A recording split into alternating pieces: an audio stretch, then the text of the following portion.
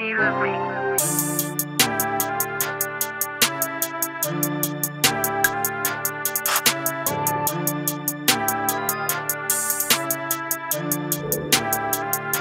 Inaudibles. So I tried this, right, and y'all gotta forgive me, man. I jumped out there. I was like, I'm about to start doing all my visuals and stuff for the podcast. Look, man. And then I realized I can't curate the video the same way I curate the show.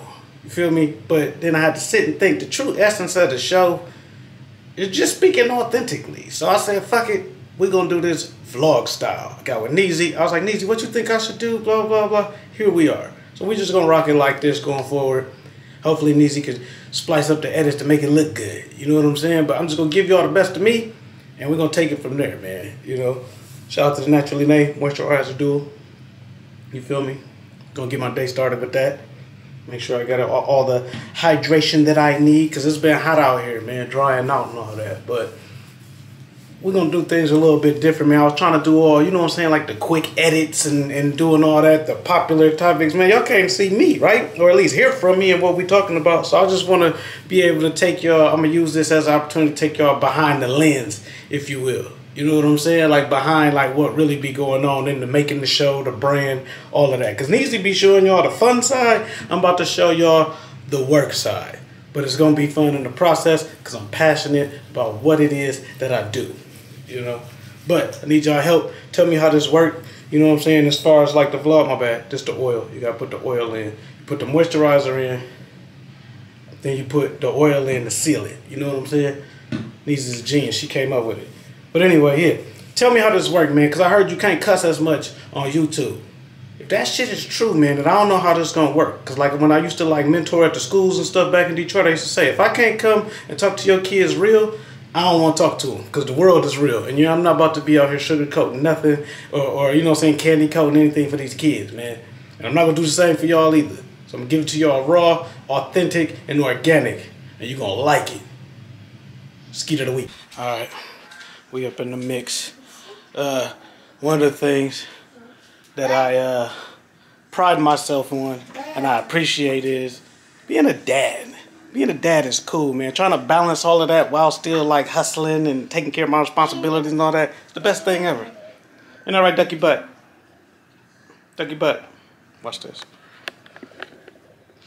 Ducky. What you doing? What are you doing, Daddy? We're doing research? Yeah, I'm doing research. What kind of research?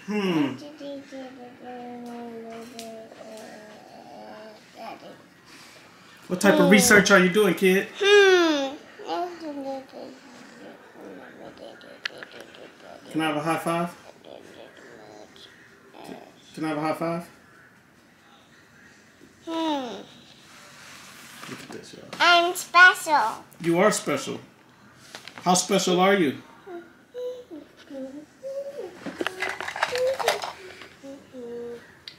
Baby Low? Yeah, I'm Baby Low. I'm Big Low. Yeah, Big Low. I'm Big Low. Is Big Low and Baby Low? Should we name the show Big Low, Baby Low? Yeah. So I'm Big Low. I'm Big Low. And you're Baby Low. Yeah, I'm Baby Low. Give me a high five. We call it a show. But yeah, I just be kicking it. Be trying to spend time with my daughter. You know what I'm saying? Make sure she cool. Make sure she feels, you know what I'm saying, appreciated. Make sure she has, you know, the attention that she needs. Dad, I'm a special kid. You are a special kid.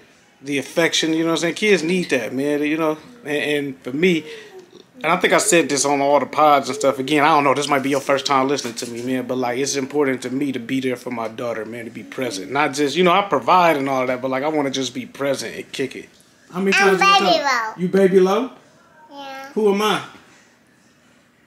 No, what did Mommy tell me to? This is not Mommy's camera. This is our camera. This is your camera. This is my Well, no, you can't hold it, but it's your camera. It's my camera. No, I lied. It's not yours. You didn't pay for it. You can't have it. No, dude. Stop, dude.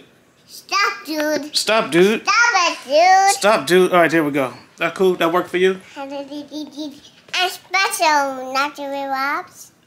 This is not the natural loves, though. This is the wrong vlog. This is the Inaudibles. Say hi, Inaudibles. Audibles, I'm special. Right. Say Inaudible Ruckus. I'm special. Now go get on the podcast. Hop on the mic over there and show them what time it is. Watch this, y'all. What's the time it is? It ain't even on. You gotta cut it on, kid. What's the time it is, Mr. Watch? I said they Inaudibles. Say Inaudible Ruckus. Alright. Baby girl is a trip, man, but she the best. I told y'all she the perfect mix of like, it's me, then she's Neezy, then she's herself, but like you can just pick the spots where it's like, oh my God, this is crazy. But she keep the energy going, man. I be needing it sometimes. I always talk about my daughter, like my daughter is the light at the end of the tunnel, I feel like. You know what I'm saying? I'm still on my mission and on my journey and stuff, but all the stuff and all the decisions, you know what I'm saying, that I've made up to this point, I feel like my daughter is like the reward for all of that. You know what I'm saying? It's pretty dope. Because I be needing it sometimes, y'all. I feel like one of the things that I've been up against lately is I'm stuck in the grind, if you will, right? So a lot of y'all probably familiar. Inaudible Ruckus, we've been going since like 2016. My career started way before that. Even all the stuff like, you know what I'm saying, that I've done and I've been into and everything. But like, I feel like I'm stuck, y'all, because like I say 95% of like my support system and you know what I'm saying, my tribe, my village is all back in Detroit.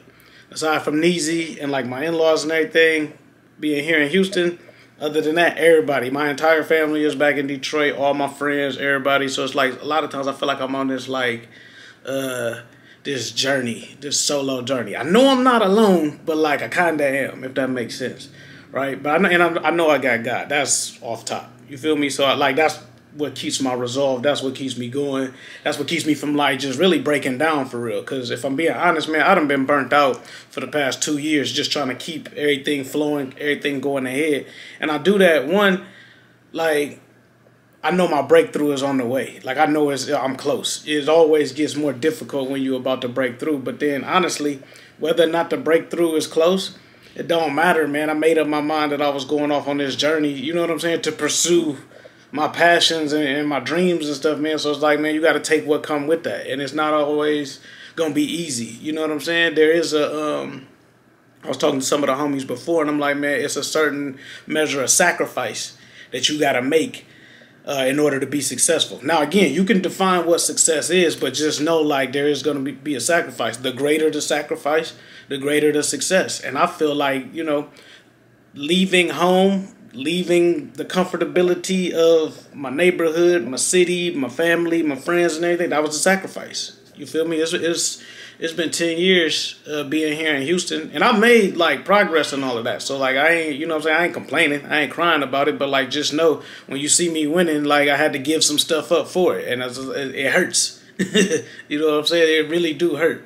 And that's something that internally, you know what I'm saying, I've been processing and been dealing with. I will say too, like, you know, the other thing is I play 2 sports in a sense. You know, so I'm Bo Jackson out here. You know what I'm saying? I do the podcasting and I got the agency with Midnight Club, and I help Neezy with her stuff. That's one aspect of it. Then the other side of it, man, I work a full-time job. You know what I'm saying? Like, I work in corporate America. I'm climbing the corporate ladder despite every glass ceiling that's been placed on me as a young black man. Or old black man, depending on who you ask now. You know what I'm saying? I'm pushing up on 35, but I've been a marketing specialist for the past 12 years. You know what I'm saying? And it's not easy, being, especially a lot of times being the only black person in the space, being the only young black person in the space. And then, quite frankly, what I pride myself on, being the only nigga from the hood, in the mix of what be going on, man. Because, like, I feel like I'm authentically me. I know black people not a monolith. I feel like we should be at times, though. If we had, like, a certain, just a standard ethics, like, code of conduct across the board, we might actually have a little bit more togetherness, but that's neither here nor there. That's a whole nother video. But personally, I mean, like, I represent for the hood. You know what I'm saying? I present myself and polish myself up a certain way and all that, but, like, at my core, at my very core, I'm very much from the ghetto. Like, for real, for real. So I was joking with my sister-in-law last night. I was like, sometimes, man, you be hungry, you got to have a pillow sandwich. And it was like, well, what's that? Sometimes you just take your ass to sleep, put your face in the pillow, nigga, and you wake up the next day. You know what I'm saying? It is what it is. But yeah, I'm joking. There's food. You can get food. It ain't that hard. It was before, like at times, but like you can get food. Trust and believe. If you can't get nothing else, you can get you some food. But I'm just saying, like the grind, man, like it be there. And so for me, I don't question my abilities or my talents. I just be questioning like the direction to take sometimes. You feel me? Because like I go this way and this will be advantageous, like get the money, but I can go this way and it'll be more fulfilling for my spirit. You know what I'm saying? Because like being in Houston, you might think like, okay, well, if everybody back at home, why don't you go back home? All the support and the love is back home in Detroit, but all the money is down here in Houston, like in Texas, period. Like Texas is very much like a capitalism state, a capitalistic state. It's all about the money down here, but it's plenty to be made. You feel me? And so I feel like even then challenging myself to pursue opportunities. Not even so much the money itself, but the opportunities and like sharpening my skill set. That's what I've been able to cultivate over the past 12 years. But then it's like being able to, you know what I'm saying, toggling back and forth. I feel like if I had chose to just straight up do corporate America, I probably would be further along. If I had chose to forego corporate America and just jump straight full time and just directly into what it was I tried to do, I'd probably be further along too. But because I'm like carrying two sticks, it's like, but that's the path I chose. It's all about balance. You feel me? But don't cry for me. We get into it. Just want y'all to know, man, like the grit that comes behind it and the grit that it takes to power through and persevere through that shit. And it really just comes down to like how bad do you want it? Like what's the vision that you see for yourself? What do you define as success?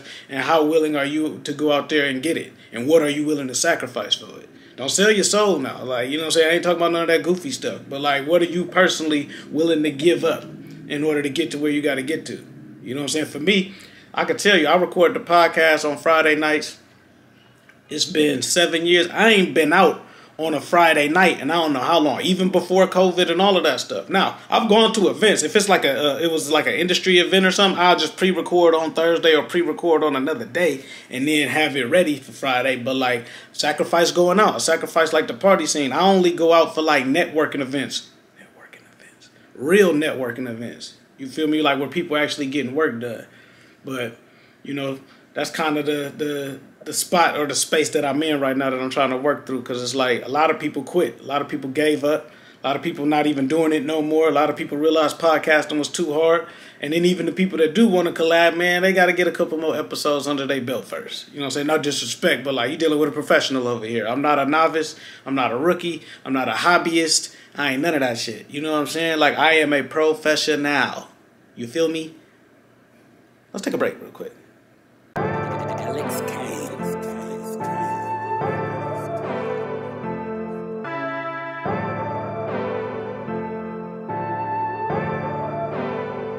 Tell me you love me. All right, we back. No, the other thing, you know, cause like I said, I really feel like, man, like I've been in this like cocoon stage too, though. I feel like I'm being prepared. And I was mentioning like with my career, I'm going through a transition.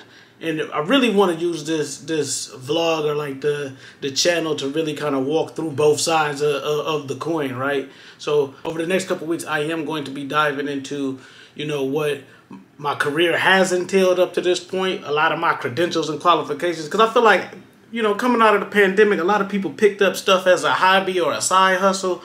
And so now it's a little tough to determine like who really know what they doing for real. You know what I'm saying? And like I told you, I'm a professional, like for real. And it's like you shouldn't have to explain yourself or prove yourself, but then you kind of do because you got to separate yourself out from like, you know what I'm saying, the novices and the people who don't know what they're doing. And, you know, because people will talk to me and they're like, oh, I need help with my marketing. And, you know, I do marketing consulting, so I'll charge them, you know what I'm saying, my rate or whatever. And they be like, oh, okay, I'll give them a quote. And they'll go off to Pookie and Man who like do the club flyers and all that. And it's like, all right, but that's not the same thing. You know what I'm saying? But it's cool. But I did mention, you know what I'm saying, as far as like I've been just really trying to just push myself to try to learn. I've been in a lot of leadership courses over the past 2 years and stuff. Doing a lot of reading. So like I've been into my audio book bag, but also regular books too. And I did want to share because like a couple of things that really like helped me shape my career or where I am in the season of my career. This book was a real good book. It's by Rahaf Harfouche.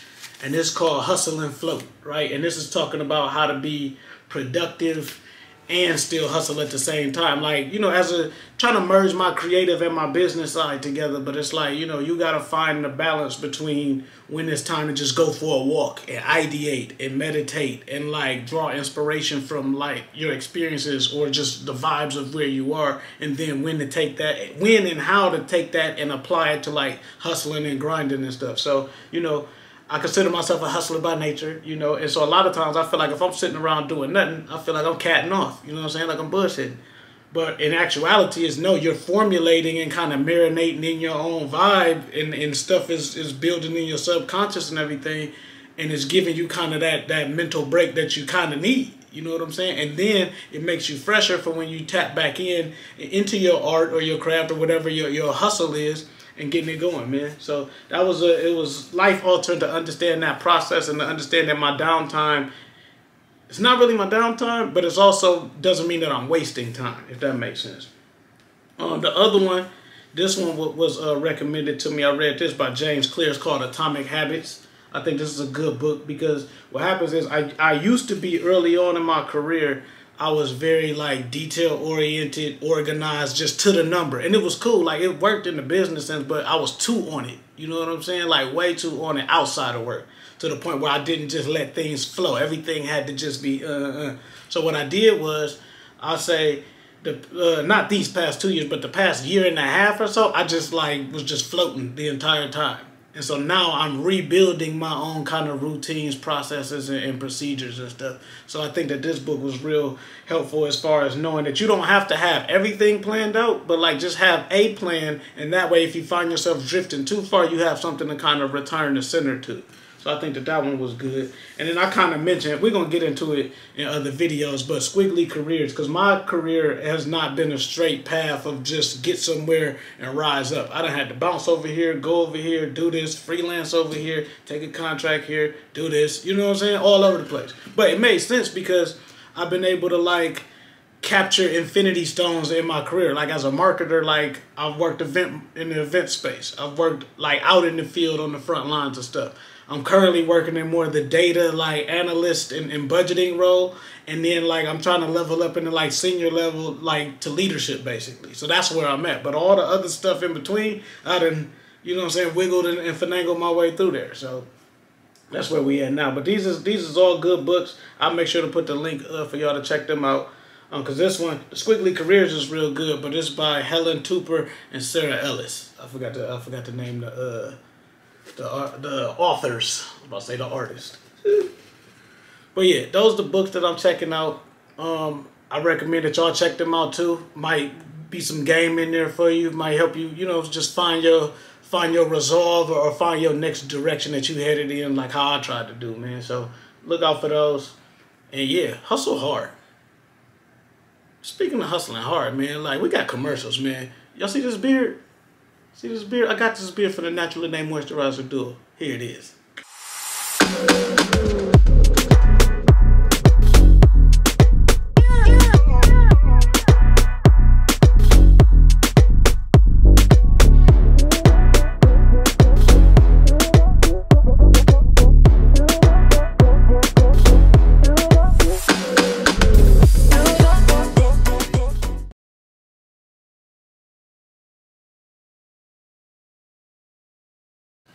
Tried to tell Neezy this rocking chair ain't really working, but you know, you can't even move in it. Look at this. And London don't take naps anyway. She like her dad. She feel like she gonna miss something. But we did have a I don't know if Neezy put this on her vlog yet. Go check it out, Naturally Nay. Like, but this week we was able to go see 50 Cent at the Final Lap Tour. It was fire.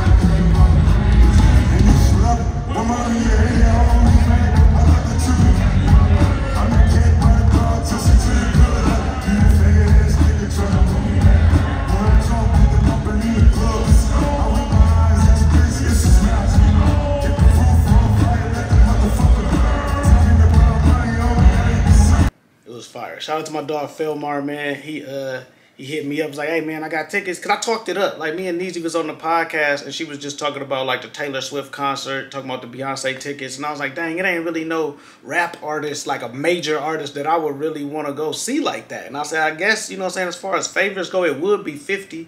Cause like, you know, I got my favorite rappers and all that. 50, he's a rapper and he's one of my favorites, but I've rock with 50 more so for like his business acumen, right? 50 been one of my influences since I was in like ninth grade when Get Rich or Die Trying first came out. You know what I'm saying? And it was always the rawness, the tenacity. You know, of course, like his marketing and like his business acumen and stuff. That's always like was key. That kind of like made me gravitate to his brand and everything and like how he moved. But then also him just being him. You know what I'm saying? You could tell 50 a wolf for real. Like just like in how he conduct his business and how he carry himself. So it was cool just be able to have that opportunity. And then they had Jeremiah and Busta Rhymes opening up for him. Busta Rhymes is a legend, bro. And fun fact, Busta Rhymes, I've had a, you know what I'm saying? I know I got my preferences and this and that, but growing up, we talking 5th, 6th grade. Well, no, 6th grade is when I got introduced to Eminem. But like 3rd, 4th, 5th grade, when I was like, oh yeah, I like rap. Busta Rhymes was my favorite rapper as a kid growing up. Extinction Level Event, was it When Disaster Strikes? Houston,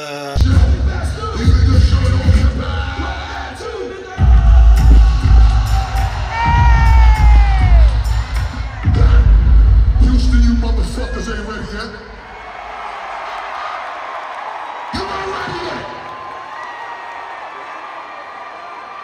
I always was told Houston, Texas is one of the livest cities out this bitch. If you're ready, let me hear you say hell yeah. Let's go, Houston. Let's go. Yo, I let me hear you say hell yeah. Say hell yeah.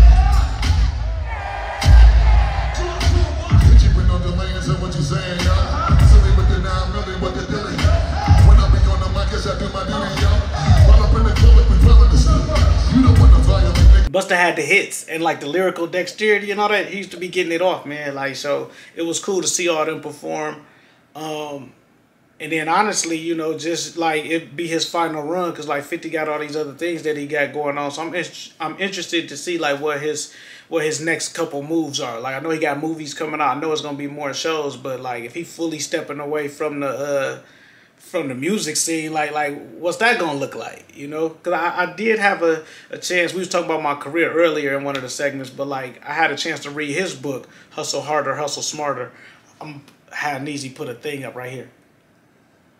Yeah, that one helped like me navigate through some tough parts of my career too as well. Just as far as, cause like I told y'all, like I'm really from the hood, so like a lot of how I navigate corporate America is like stemmed in like principles and the same values that I had like when I was growing up in Detroit. So like I apply all of that before making a move and stuff, considering all the steps, understanding all the factors, all the variables, all the players, you know what I'm saying, that have a stake in the move or whatever, and then making my move from there. It's really a big chess game, and I like the way 50 does that. So I do want to, we about to cut to a clip of us talking about it on the show from Inaudible Ruckus. Check that out. 50 is the scientist, y'all. Here's why. From listening, like watching Neezy and her experience with Taylor Swift and Beyonce, right? And we know what Kanye's been doing with shows. We also know the stigma that's been on hip hop lately about the lack thereof of audience showing up. Yeah. Like the live show just ain't this, because a lot of these younger dudes don't really command the presence or can command the venue like that. They not selling for real. For sure. 50 knows what he's doing. And now it's not the spectacle where like you rent out the whole stadium and walk around in a red hoodie like how Kanye did or whatever. Yeah. But he worked that shit, bro. I could say he's a scientist. Like E-Ray said, it was efficient, but it was timed to the T. They had Jeremiah open, but then on certain parts, they brought Jeremiah back out for like the hooks and stuff. Do that. Busta is his own entity, but even then, he had filler time where he allowed for Paul Wall to come out and do 2 songs, Oh, shit. One of those songs was Still Tipping, which was with Slim Thug, who Slim Thug came out. Then Slim Thug did 2 songs. Oh, this is great. Then, I would have loved that show. Right. Then hold on. Then after they go out, Scarface comes out. Who if you're not familiar, if you're not in Texas or not from Houston, or I know y'all know Scarface. I'm talking to listeners. If you're not familiar or you don't know, like, he's been battling health issues. It's almost a couple times where it looked like he's about to check out. You know what I'm saying? But God bless him. Like he handling his. He looked healthy and he rapped. He rapped "Smile" and then he did "Mine's Playing Tricks on Me." He rocked that shit. Nice. Like it didn't miss a beat. It looked a little winded, but you know, my nigga like 65 years old. So like but he rocked that shit, bro. So the fact that he brought him out and like he like niggas was hype, but like when Scarface came out, nigga, it's done. Yeah. Godfather Houston rap. Like what you ask for? Yeah, so that was a clip from us on Inaudible Ruckus talking about the 50 Cent concert. It was live. You know what I'm saying? Final lap tour. But yeah, check out the Inaudiverse, man. We got a whole bunch of shows going off, man. That's the real reason too, man. Just been working. Finally got everything on autopilot. You know what I'm saying? Finally got into a situation to where I can run all the shows and still work on like other things and scale up. So, you know, we got Blurs in the Trap just dropped, the Skeeters, Bench Flicks and Chill, Music Impulse, Let Me Book the Territory, and the main show. And then we got London. London, you ready to do a show? Yeah. Yay. High five. Daddy's in the closet. Come on. Daddy, what's in the closet? Come on. What up? Ducky not gonna say hi? This is Saturday morning. I'm taking a break from editing the podcast. I'm editing it. I used to stay up super late till like 2, 3 o'clock in the morning on Saturdays to edit my podcast. Because I was like, I gotta have it done by 12 o'clock. But then, you know, to avoid burnout the way I was burning myself out, I was like, you know what? I'm just gonna go to sleep, wake up on Saturdays, and casually get to it when I get to it. That way I'm listening with fresh ears, you know what I'm saying? I'm not rushing. I'm not all woe out from the week, you know what I'm saying? I done slept, woke up, hang with my daughter, you know what I'm saying? Neezy went to go get coffee and everything. Of course, you woke up to her cleaning the house, man. It smelled like when your grandmama be cleaning on Saturdays. Got the music blast. I'm trying to get some sleep. But so I woke up. I'm almost done editing. I just took a break. London was getting restless. That's how I know I'm cold at this, y'all. Because if you could edit while having a baby bouncing around and moving and pulling on you and daddy, daddy, daddy, daddy, and still editing it come out clean, you the coldest. Ain't that right, Ducky Butt? You ready to go back in? Man, have a seat. Let's chill out. You don't want to chill out? That's not a jungle gym. It's a chair. She goofy. Sometimes. You said you're not goofy? Oh, you said you're not? Yeah. I'm sorry for calling you goofy then. I'm sorry. Can I have a high five? I'm sorry.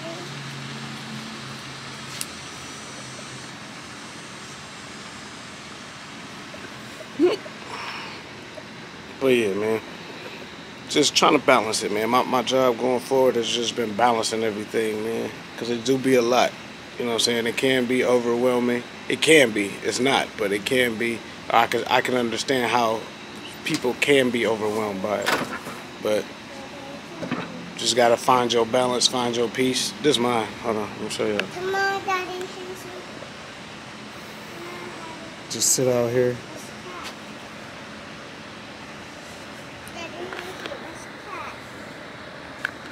Daddy, what's that? What's that? Mommy gonna get you. You letting bugs in the house. Go close the door. Okay.